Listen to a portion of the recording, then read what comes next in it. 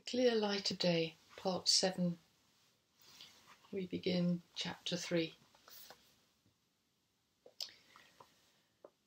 Jabez moved about his kitchen, slowly and stiffly, in the half-light of the dawn. It was just after 5:30, and he felt weary still. He hadn't slept well.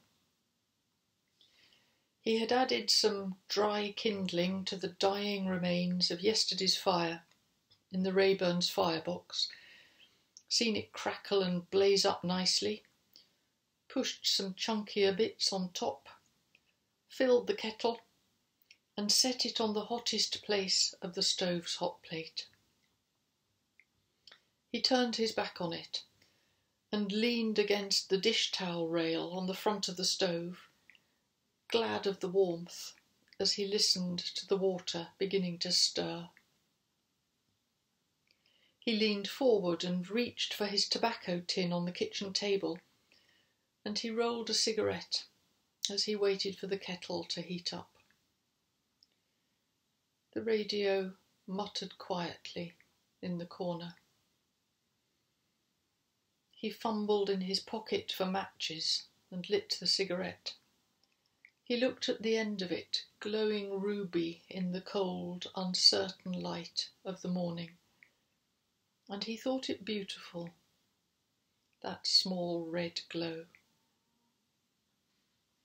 After a while, as he heard the first sounds of the water heating increasing to something more determined, he pushed away from his resting place.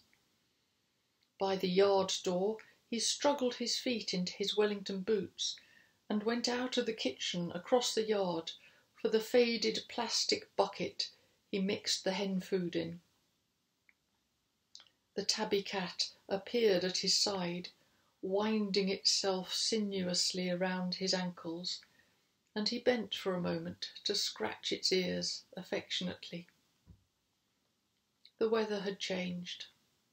The sunshine had gone, and today's northeasterly wind carried a cold, thin rain.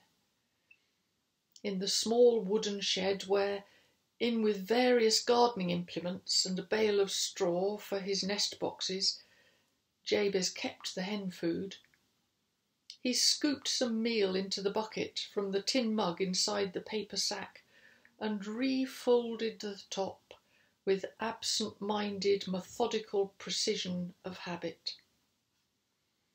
He carried the bucket back to the kitchen, the cat running at his heels, and added half the heated water from the kettle to the meal, setting the kettle back on the hot plate. He took the bucket to the sink, stirring in the water and some scraps left from last night's supper with a spoon that lay on the draining board. And then he carried the steaming mixture out into the yard, shivering in the slanting drizzle borne on the unrelenting wind, up through the orchard to the chicken house, where his brown hens, shut in securely against the visits of the fox, were still fast asleep, but willing to wake up for their breakfast. He propped the hen-house door back and scraped their meal into the aged and dented aluminium bowl that lay on the grass there, watched them tumble out of their house in haste to find their food, checked the laying boxes, not expecting and not finding any eggs so early in the day, and turned back down to the yard, where he could hear the kettle beginning to whistle in the kitchen. He left the bucket in the shed, kicked off his boots at the kitchen door, grateful to step out of the wind, and went in to make his tea, strong and dark the way he liked it. He sniffed at the milk he found in the fridge and paused reflectively. Sniffed again, and after a moment's hesitation, resigned himself to pouring some into the stained and chipped mug he had rescued from its fellows on the draining board. He poured some into the cat's saucer on the floor near the sink. Opening the door of the Rayburn, he added a split log to the fire, closed it up again, and adjusted down the draught. Then, tea in one hand, cigarette in the other, Jabez moved in that quiet way of his from the kitchen into his living room, making for the refuge of his fireside chair. Nothing in the grate but last night's ashes, still faintly astir. He put down his tea on the hearth. Sitting on the edge of the chair, leaning forward, his left hand rested on his knee and held the glowing cigarette while he picked up the poker in his right hand and riddled the ashes through. He straightened up with a sigh and then sat for a moment with the poker dangling inert in his hand, his face as grey and hopeless as the ashes on the hearth, just still, and letting his mind wander until a cough shook him and he grimaced, recalled to the present moment.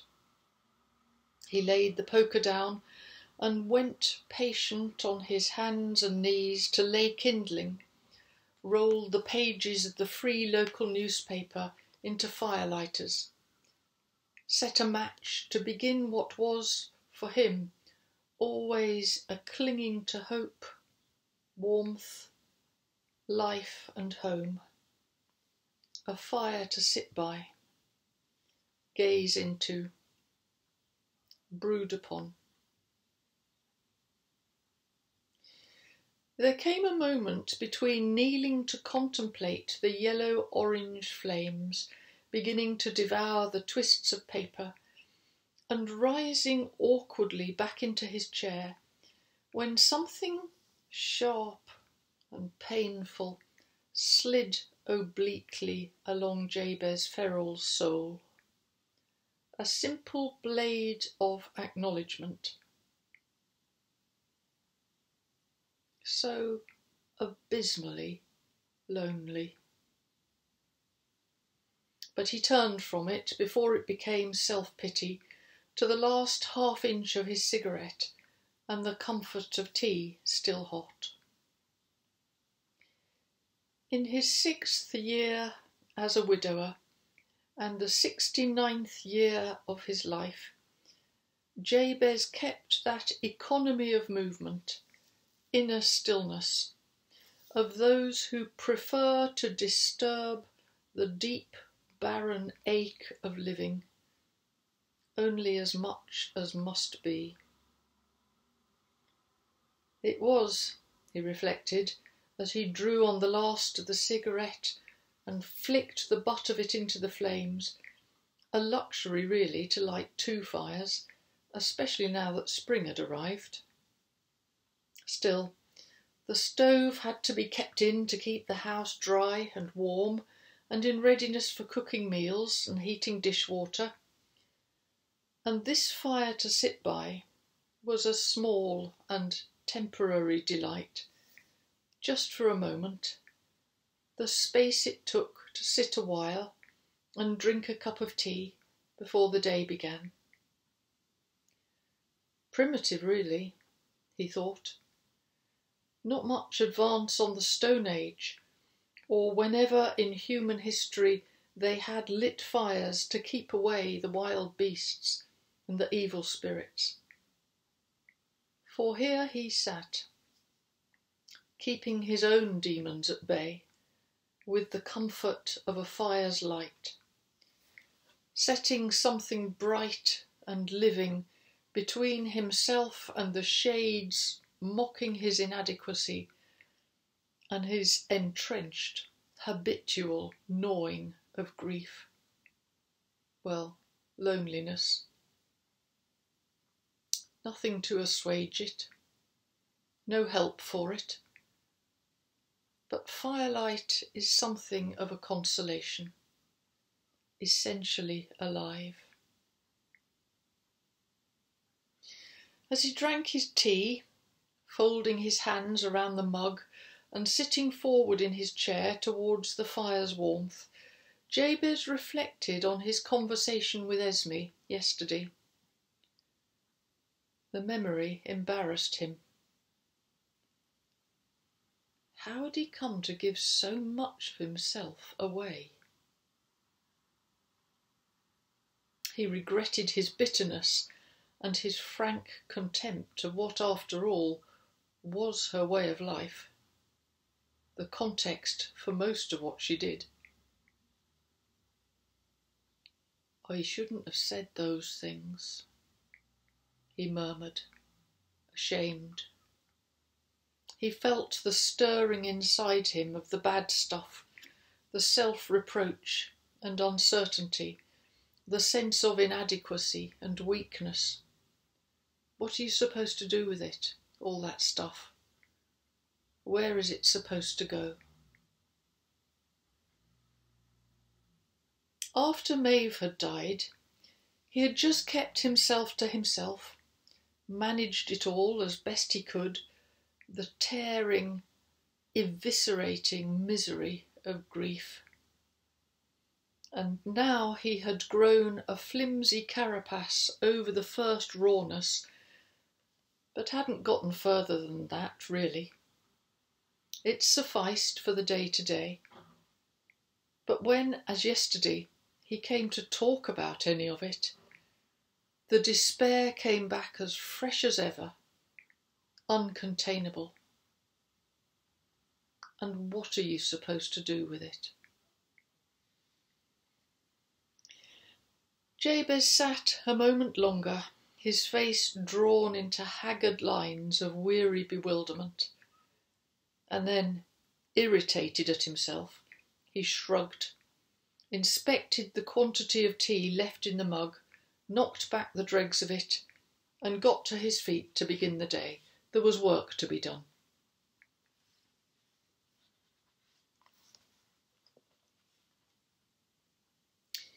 The day did not improve, but continued in fitful showers and keen, persistent wind.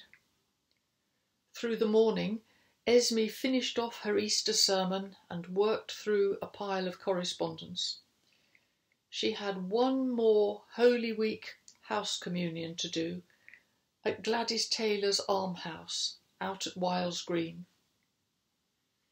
Facing her sickness with dignity, Gladys never complained and greeted Esme on her visits with warmth and kindness. But Esme saw the pinch of fear underlying the set of Gladys's features and heard the resolve of courage that had entered her voice. She called when she could, with cartons of high-calorie, complete nutrient drinks and magazines, and today, for Holy Week, the bread and wine of communion. She stopped briefly at Brockhurst Priory on her way there and bought a bag of 6 currant buns and a loaf of bread, mindful of the closed shops in the coming public holiday. She took in a bun for Gladys, who would not eat it, she suspected, but might like to be thought of, and maybe would manage a taste. And she was shocked by the deterioration in Gladys's health, a new frailty, and shadows circling her eyes. "Let me call the doctor," she said. But Gladys, surprisingly stubborn, refused to disturb her doctor until normal office hours resumed on Tuesday. When she came away from the house, Esme sat in her car for several minutes, feeling upset and adjusting to the evident reality that Gladys would be with them very little longer. As she drove back through the village, she went more slowly and stopped, eventually, outside the old police house. I can't go back again, she thought. That's 3 days running. I mustn't. I can't. And she slowly took the keys out of the ignition, took the bag of currant buns from the seat beside her, and got out of the car. As she followed the muddy path around the cottage, early weeds heavy with rain wetting the legs of her jeans, Esme became aware she was treading very cautiously, silently actually.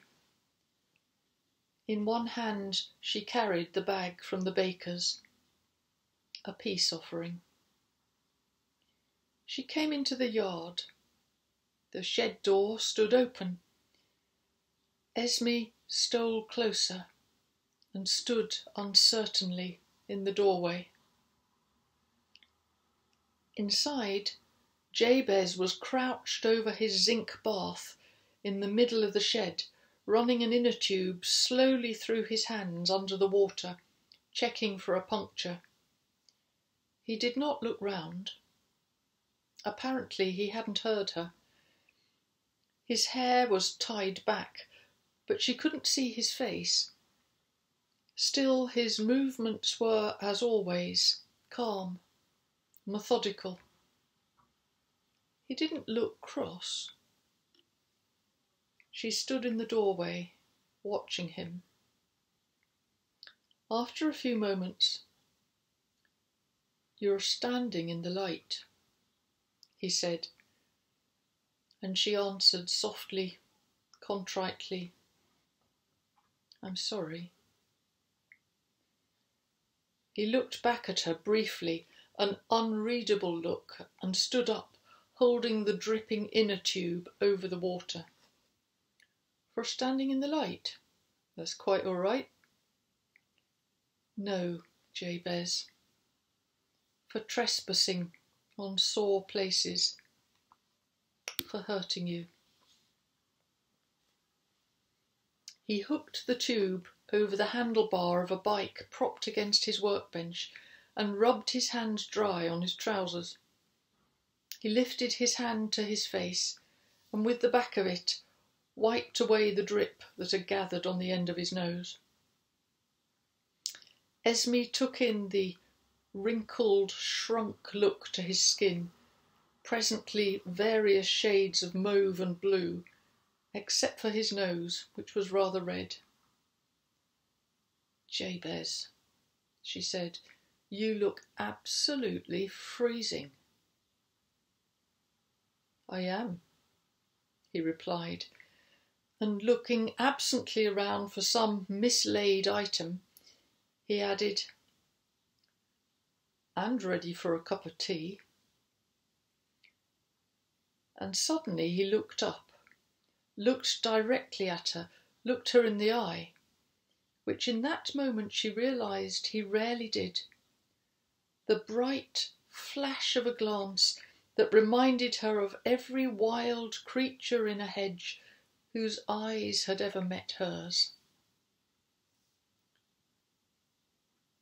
"Would you like to come in for a cup of tea?" On an afternoon of pastoral visits, a minister can be awash with tea. No village chapel meeting, not even the church council, can proceed without a cup of tea. Esme had lost count of the cups of tea she had been offered in Wiles Green, Brockhurst Priory and South Harbour since she came to live there. But here she had the feeling of being offered something most precious and rare. Jabez, she thought, would not give his hospitality lightly. "I would love to," she said, "and I brought you some buns to say sorry."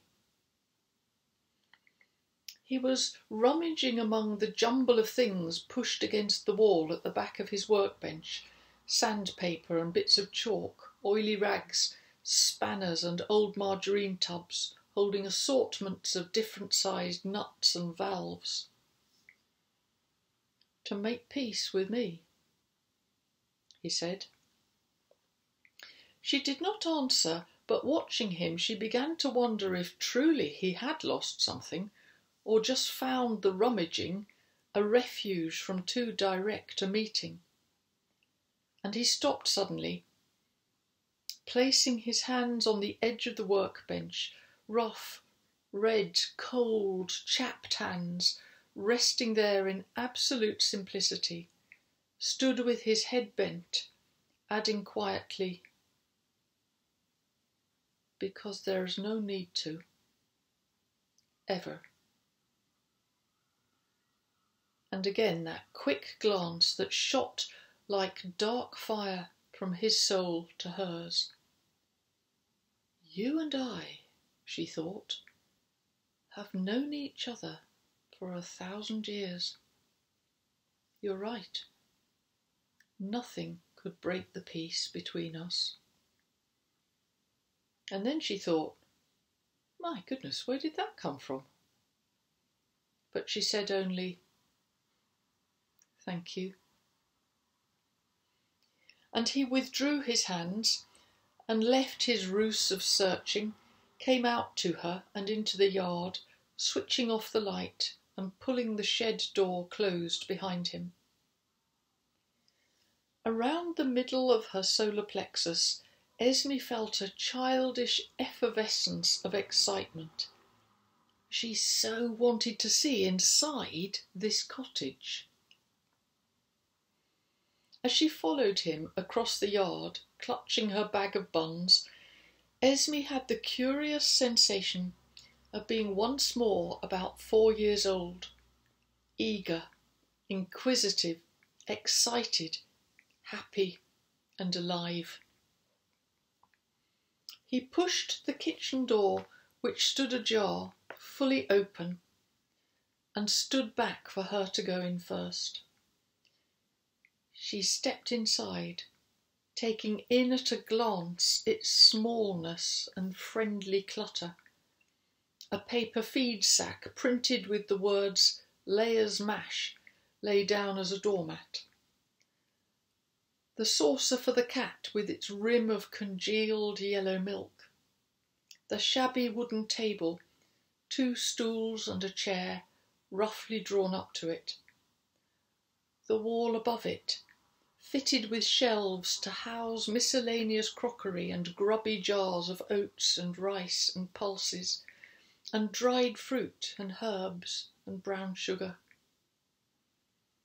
She looked at the Rayburn that stood against the inner wall, giving off a steady comfort of warmth and a faint smell of wood smoke and ashes, and dish towels set on the rail to dry at the front of it. She saw the clothes rack drawn up to the ceiling, a few garments still hanging there, and the various boots left higgledy-piggledy by the door. The deep white ceramic sink with its sturdy old-fashioned taps and wooden draining board, where various pieces of crockery stood propped to drain, and a cracked and grimy bar of workmanlike soap waited in a saucer near the taps. Everything was functional and comfortable and plain, and for no reason she could identify, it made Esme feel very peaceful, very welcome, and very much at home. "I'll just wash my hands," Jabez said, "and then I'll make you a cup of tea." He kicked off his boots and went to the sink. Esme sat down on one of the stools at the table, and she watched him. The stoop of his shoulders and the long tail of silver hair that hung down his back. The quiet focus of his absorption in washing his hands.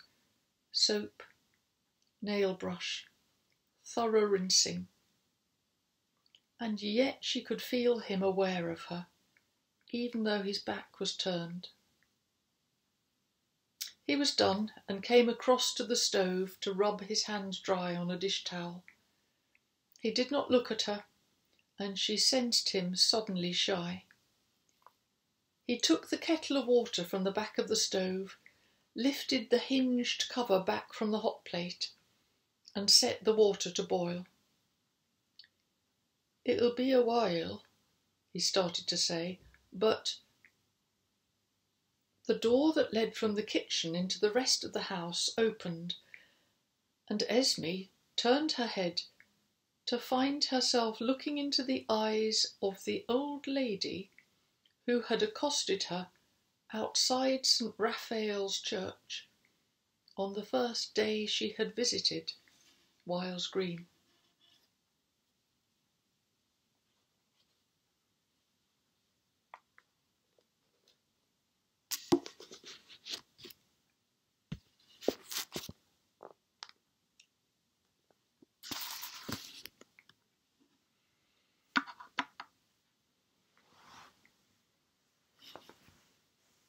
So more of our story tomorrow. It's Sunday. We've been at the campfire church this morning. You know, that church, I thought it would just be for about 6 weeks. I thought the lockdown would come and be gone and it would all be finished. But this coronavirus seems to have changed everything, our whole way of life. And the campfire church abides. If you haven't been to the campfire church, it's on Facebook and you're always welcome. There is another one called just Campfire Church, I believe. Ours is the Campfire Church. And it has a picture of a little wayside chapel as dark is falling. And that's how you know you've gone to the right place. You're always welcome. How's your day been? We've been sorting and chucking out, getting rid of things, going through things. You have to dispose of things responsibly, don't you? Because, well, we don't keep junk at any time, so the things we have to pass on are always good. So they need sorting and photographing and listing so that they go to the right people. It's a bit time consuming. It makes a lot of space, makes the place more peaceful. What have you been doing? Has it been a restful day for you? Or busy? Maybe you've been outside on a long walk. What's the weather like? It's windy here and sunny after heavy rain last night. And we're in high summer here in England. And of course, some of you are in midwinter.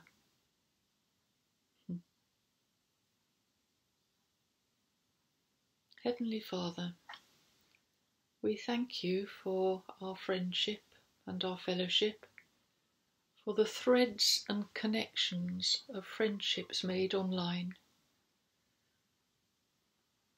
How precious they are, how fruitful, how encouraging. We pray that even though we've never been in the same room together, in our flesh, in our bodies, even so, that your Spirit will encircle us and make connections and join us together through the wonderful threads of the web of the internet.